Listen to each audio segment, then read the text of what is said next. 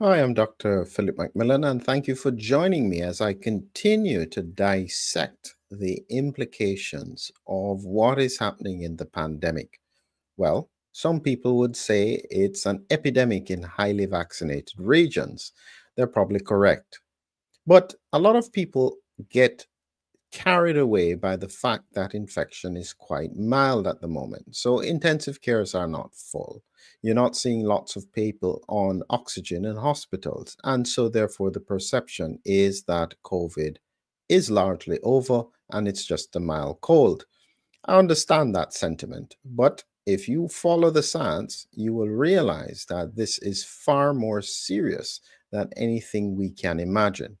I'm going to explain to you quite simply why I say that. As usual, I have this COVID storm iceberg. I've used this example for a while, where even though symptoms may seem mild initially, they can oftentimes be associated with quite a lot of abnormal patterns subsequently. And this is the bit that people don't quite understand. So I'm trying to find ways to make it make sense. And one of the things is that today I'm going to focus a little bit on the endothelium and just a few slides to help you to understand what I'm thinking about and why I think this is very relevant. Before I start, just a quick reminder for all the people who want to learn more about what is going on in terms of the changes. Remember to join us here. Oops, sorry, let's just get rid of that. Remember to join us at this conference, Hidden Drivers of Post-COVID Dysfunction, Mitochondria, Microclots, and Microbiome Imbalance. This is a very, very important piece of work, and we're getting experts from across the world to try and see if we can understand what in the world is going on and why so many people are still so sick.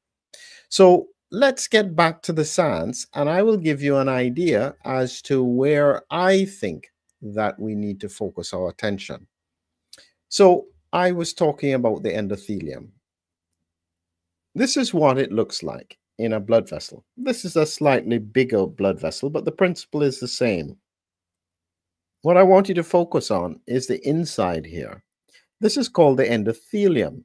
It's the lining inside the artery. Don't worry too much about the muscle around or the vasa vasorum around the adventitia and so on, or the elastic membrane. Just concentrate on this endothelium.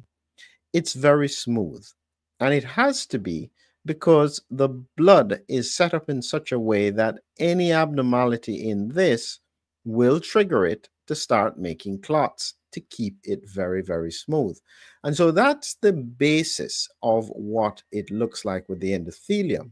When you look at it in more detail in smaller blood vessels, this is what it would look like. And critically, now you can see not just the cells, but the glycocalyx. This beautiful little furry area here, right on the surface of the cells. And you can see here that it's about zero point 0.2 micrometers in depth. And it's like hairs on the surface of the endothelium, kind of like the hairs that are on the surface of your skin. They're not so visible unless you really zone in on it and take a really good look. And that glycocalyx is very, very important. Here's another image that helps you to get the idea of it here. And in this paper here from glycocalyx sodium interaction in vascular endothelium, again, you can see at the top here is the blood vessel. And they're kind of making it look bigger so that you grasp what it looks like. And these are the red blood cells, white blood cells, and so on.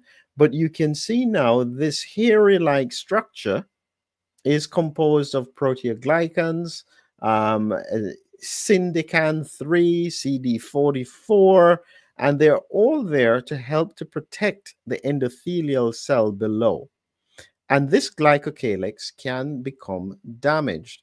And when it gets damaged, this is when it starts to cause problems because the glycocalyx has a number of very, very important functions.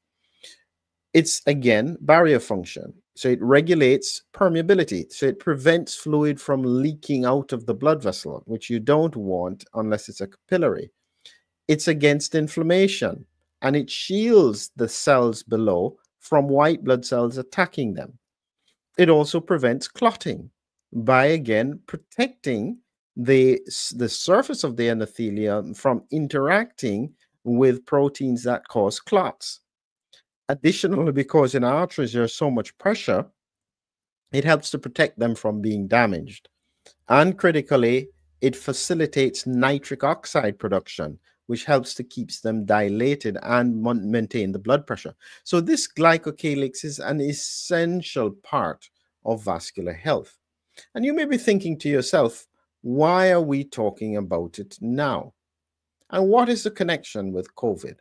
Well, the simple connection is just to do with the spike protein. What we know, and this is another paper here, SARS-CoV-2 and the spike protein in endotheliopathy, you can see here it's showing that the virus, primarily through the spike protein, can interact with specific proteins on the surface of these endothelial cells. This is where it would bind to ACE2. It then causes cytokine release, and all of this, it damages specific parts of the endothelium because it causes it to become degraded. And then suddenly the hairs start to fall off, and you get these little potholes in the surface. And this is my analogy when I'll be showing you what I think it's like in terms of the blood vessels. Now, remember, the spike protein circulates and lights up most of the vascular system. A lot of people think that the main problem with COVID is viral replication. No, it's about that spike protein literally damaging the vascular endothelium, and certainly in severe COVID, causing microclots. And this is what it could look like when they looked at what happened with where spike protein went after you injected it. You can see in influenza, it stays in the lungs, but goodness, when they inject it inside the mouse hair, it literally spreads everywhere. Brain, heart, kidneys, intestines, all the blood vessels throughout the body. It is definitely a vascular target, this spike protein. And this is why people need to be so careful no matter how mild symptoms are. Your best protection is to prevent spike protein getting into your vascular system. That's the premise. Mucosal immunity at all costs. Nitric oxide, hum away. Please reduce the risk. Here is another image from that paper in terms of the damage. And you can see here that the spike protein interacts with ACE2. It will interact with fibrinogen and thrombin, and it damages the mitochondria, which can then lead to particular pathways of clotting. And the more that I speak about clotting, we have to realize that many of the clotting mechanisms that we are looking at are now probably linked to the fact that spike protein is damaging and contributing to a hypercoagulable state. Here is my analogy as to what's happening. Even though infection may seem mild, if it has broken through your mucosal barrier, and this is where the difference, I think, exists between the cohorts of vaccinated and unvaccinated people, is that it's much less likely to happen in the unvaccinated. If and when it breaks through, even if symptoms are mild, this is what I predict is happening. It's damaging the asphalt on the surface of the roads. And this is how it would end up looking. These potholes, imagine, scattered through all the blood vessels. And then when the immune system comes along, it tries to patch them. As it patches them, it makes these little clots. Some of them break off, and then they continue to blow down the road. This is the pattern that I think is happening even silently. Vascular endothelial damage is very similar to what would happen in the asphalt on a road. Just imagine what it would look like if there was no healing and we continued to drive on those roads, causing damage. Remember, let us be wise about what is happening. This endothelial glycocalyx, Very, very important. And we know spike protein damages it. Once it's damaged, and then there is exposure of the endothelium, that leads to many chronic illnesses. And therefore, we have to find ways to manage it. So if you want to learn more about what is going on, please look in the description below. Join us for our conference coming up, because we'll be focusing on this kind of pattern. Tickets are free. We're happy to have donations to support us, but let us see if we can prepare for the future of disease, because when it comes, it's not going to be as people think.